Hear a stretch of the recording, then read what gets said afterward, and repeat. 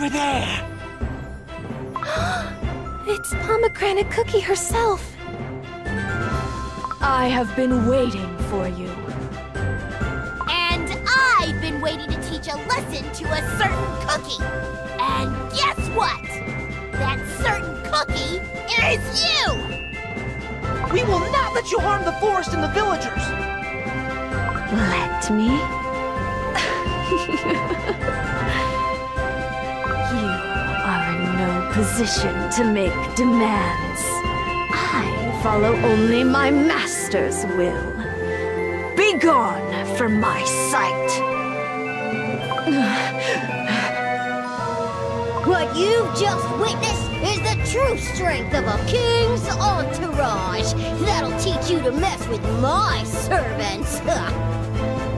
And, above all, their king. That's me.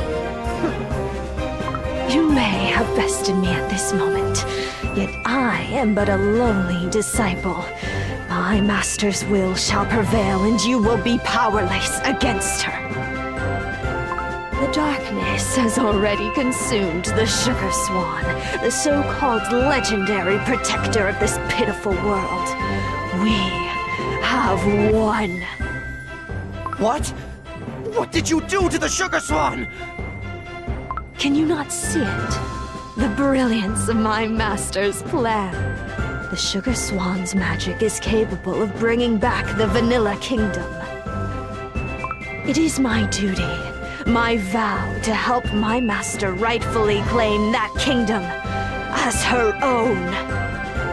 What are you talking about? Oh, I wish I was treated with such respect. Wait, is your master from a super noble family?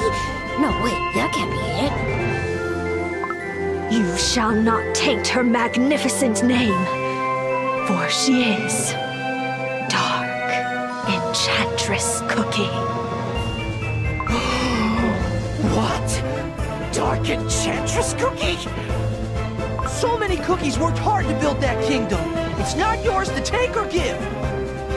We won't let it happen. Just you wait. I have seen the future. The fall of the Sugar Swan, your undoing, and my master's glorious victory. Her triumph is inevitable. I'm not the only one getting a real creepy, evil vibe from her right now. Am I?